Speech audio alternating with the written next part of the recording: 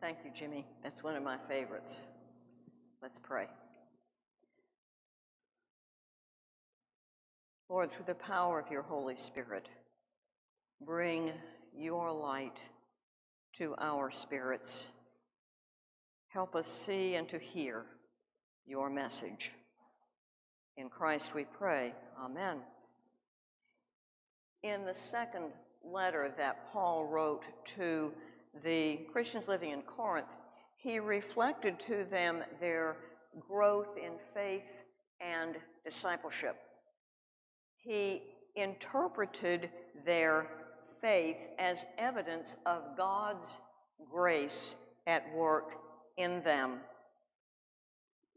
He said that God's grace was enabling them to do gracious work.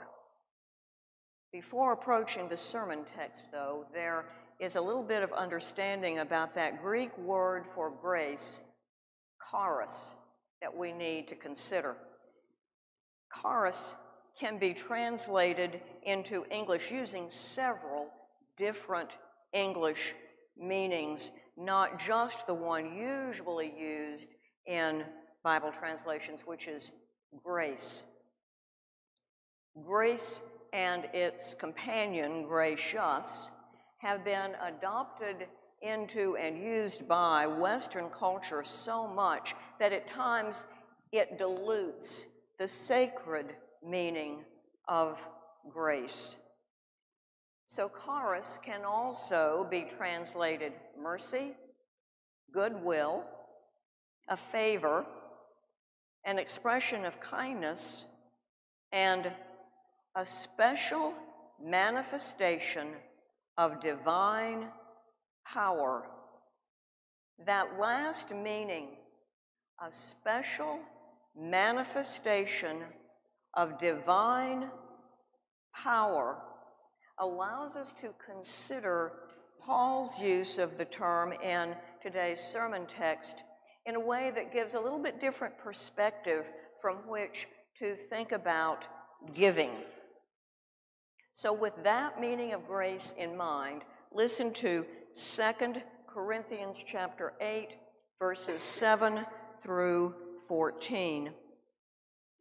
But just as you excel in everything, in faith, in speech, in knowledge, in complete earnestness, and in your love for us, see that you also excel in this grace of giving.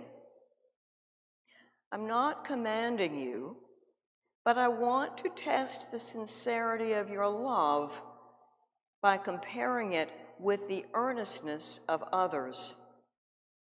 For you know the grace of our Lord Jesus Christ, that though he was rich, yet for your sakes he became poor, so that you through his poverty might become rich.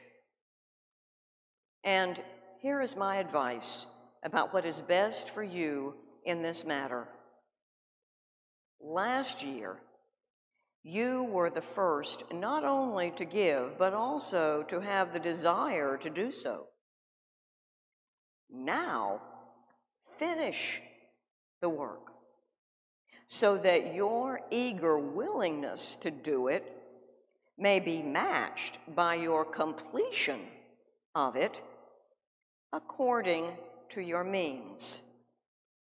For if the willingness is there, the gift is acceptable according to what one has, not according to what he does not have. Our desire is not that others might be relieved while you are hard-pressed or impoverished, but that there might be equality. At the present time, your plenty will supply what they need, so that in turn, their plenty will supply what you need. Then there will be equality. This is the word of the Lord. In this part of his letter, Paul reflected to the Christians in Corinth the way he saw them as Christians. He saw that they excelled in everything: faith, speech, knowledge, earnestness, and in the love that they showed for Paul and his helpers. But there was one thing in which they still needed to excel, and that was giving aid to struggling Christians in churches in other cities. He said that a year ago they had expressed a desire to help and had even started to act on that desire, probably beginning to save up money that they could send to other struggling churches, but they had not followed through with their desire. Intending to, wanting to, planning to, taking the first step to help are all well and good, but unless at the end of the year there is a check in the hands of the people who are struggling, all that wanting, planning, desiring are of no use. Paul exhorted the Corinthian Christians to understand giving financial aid to fellow Christians as an act of love, and he saw a connection between grace, love, and giving. Normally, we tend to think of financial matters as existing outside the realm of love and grace, especially outside the realm of divine love and grace. That old phrase, filthy lucre, comes to mind. Yet here, Paul put the matter well within the divine realm to the point that it became a special manifestation of divine grace, divine power. To begin to understand what he's getting at, we need first to consider the idea that love and the ability to express love come from God. God places within us love for God, love for others, and even love for ourselves, that healthy kind of self-love. It is the love that God puts within us that enables us and empowers our love toward others. There is a natural human love, a natural human love of God and others. But that human love tends to involve self-need more than a desire to do God's will and to relieve the need of others. The result is that love is given only as it is also received. Love has to be reciprocal, we say. Someone loves us, and in return, the love, knowing that we will receive love from them, motivates us to give love to them. But God places within us love for others, even when that love is not returned to us. We love even those who do not love us. We also need to expand our understanding of money in the context of wealth.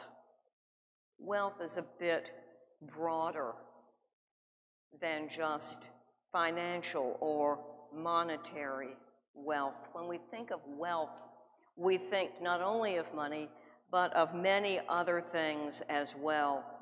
Natural resources, reservoirs of knowledge, specific talents, land and real estate holdings, family relationships, the material possessions we acquire, and yes, the dollar bills and the coins that we have in our savings account. All of those forms of wealth, and surely there are many others as well, can be shared with others. Putting all this together, we can understand Paul to be saying that the giving or sharing of our wealth with those who are in need is a manifestation of divine power. Now, sit with that notion for just a few seconds, and when you get home, find a place to sit alone with God and consider that notion for many more minutes. Manifestation means something within you is visible to others.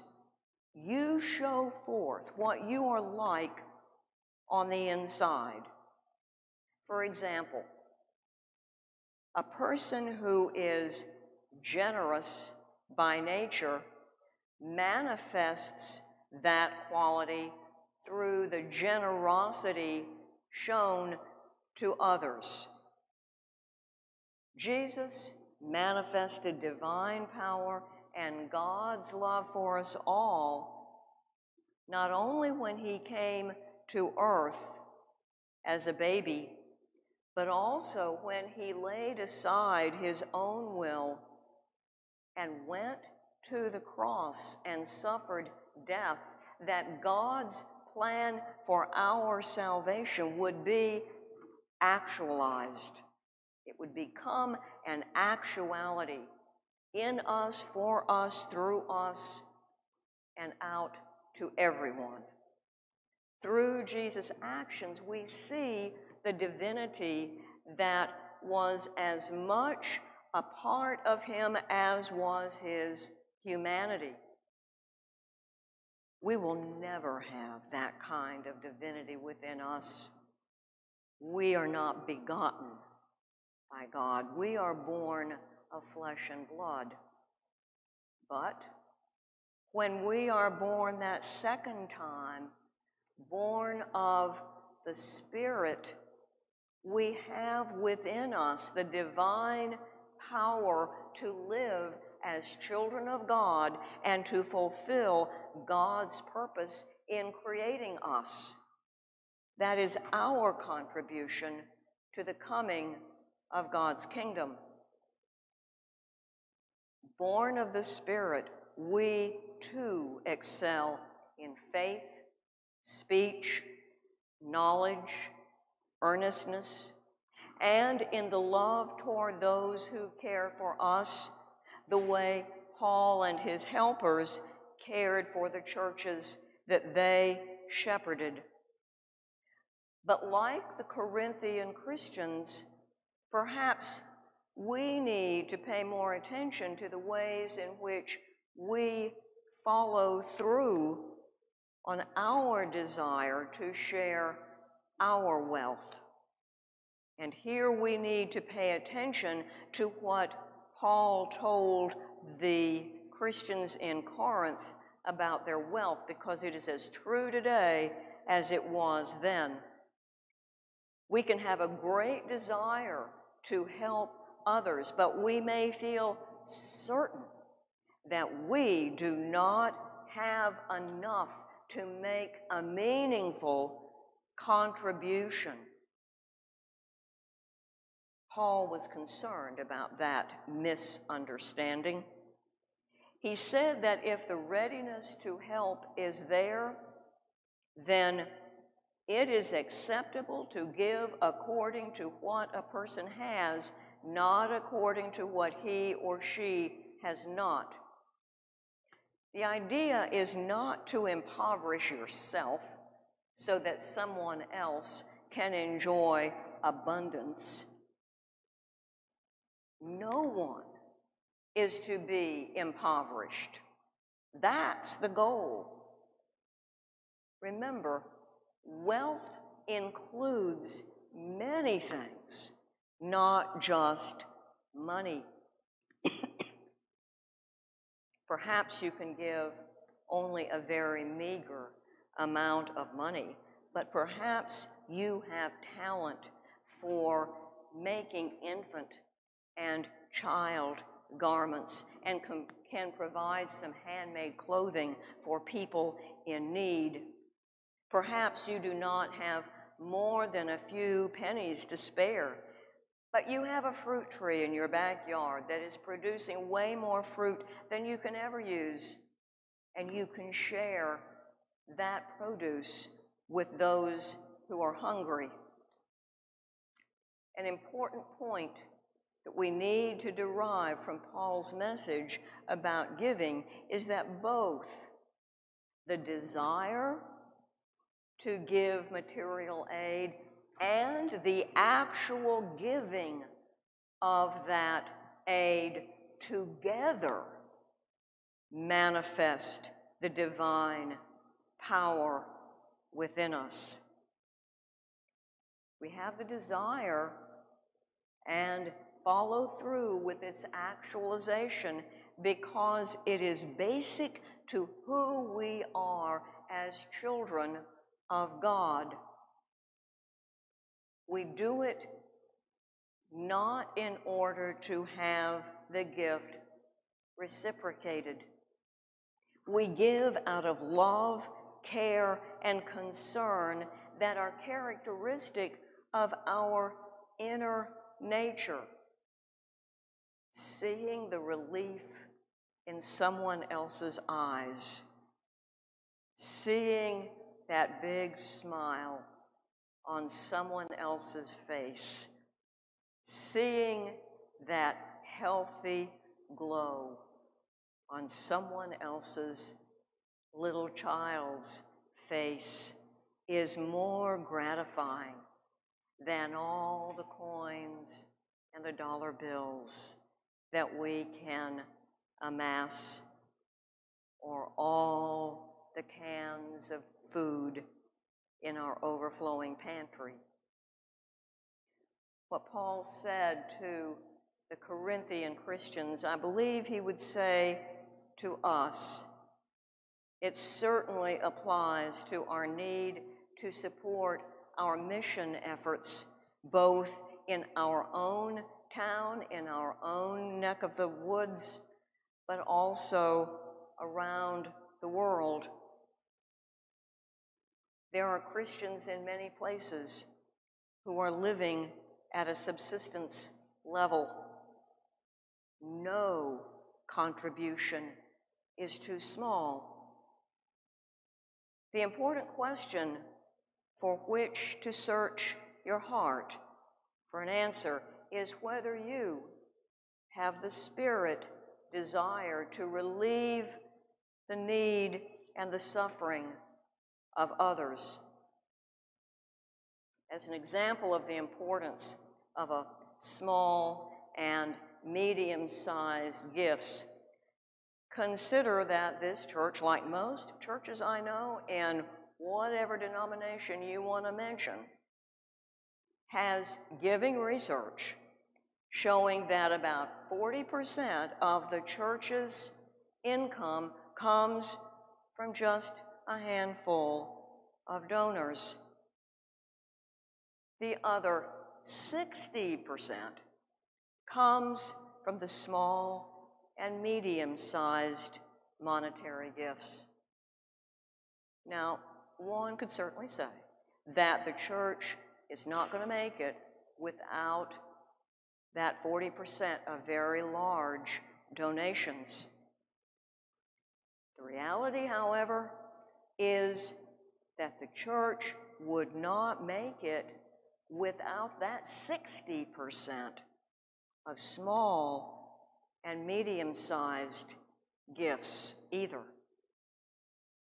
Often the larger amount of people who give the smaller donations make up a large pool of people who are wealthy in other ways and give liberally of their time and their talents. Take away 60% of the people and all they give, and the church would be significantly impoverished. No gift from any kind of wealth is too small to be of great meaning to the church or to churches and missions outside our local church. I like to recall the final scene in that classic Christmas movie, It's a Wonderful Life. I'm sure most of us are familiar with that scene. In order to bail out the main character, George Bailey, from an embezzlement mess that he did not create, the people from the town made contributions, placing them in that large wicker laundry basket. There were coins, dollar bills, a pocket watch, a wire from a friend overseas wiring a whole huge contribution that would have more than paid for the amount of money needed to wipe out the embezzlement charge. And there was a ripped up document warrant for his arrest. The whole townspeople, the whole town came to his home with his wife and presented him with this basket of gifts. That's what the kingdom of God looks like. And that is what Paul says the church should look like too. The question is, does this church look like that? Paul says, I give my advice. If the readiness is there, it is acceptable according to what a person has, not according to what he or she has not, to fulfill the desire to share of your abundance, so that he who gathers much has nothing left over, and he who gathered little has no lack. So let it be. Amen.